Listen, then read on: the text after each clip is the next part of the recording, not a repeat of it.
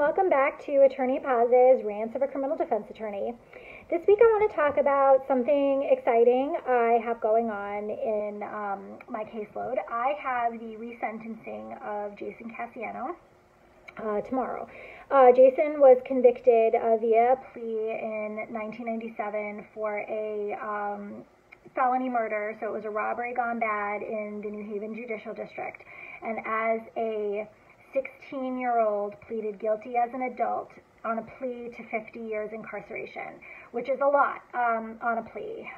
Nowadays, we really don't see these high numbers via pleas, and there's a lot of reasons for that. But Jason, for the last 25 years, has been fighting not his conviction, but his sentence. So he doesn't dispute that he did this.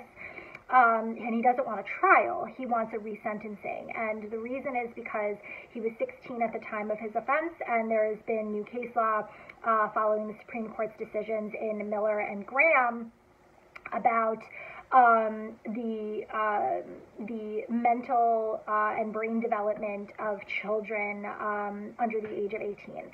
So in Connecticut, there's been a couple of reforms in juvenile law, mostly giving juveniles the right to parole hearings, whereas an adult that was sentenced for murder and felony murder would not be eligible for parole. You'd have to serve day for day.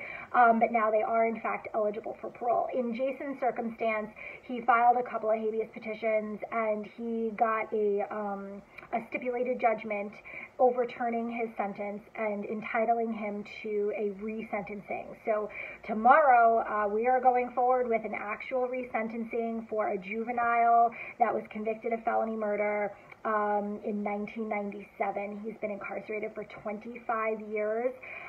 Since then, he has done amazing things with his life. He's been involved with other young offenders to try to turn their life around. He's gotten his high school diploma. He has almost has his associate's degree and is going towards a bachelor's degree.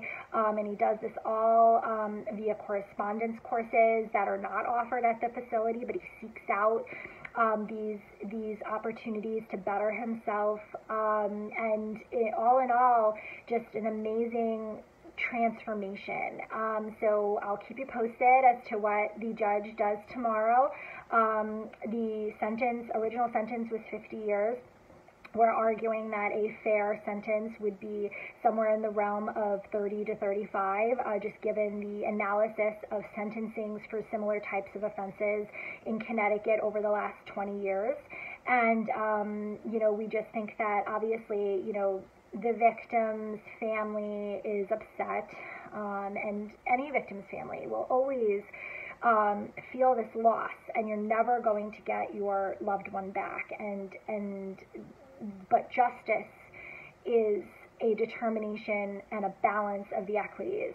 It's not just punishment. It is rehabilitation and potential for rehabilitation and just desserts, considering the person's age at the time and level of culpability.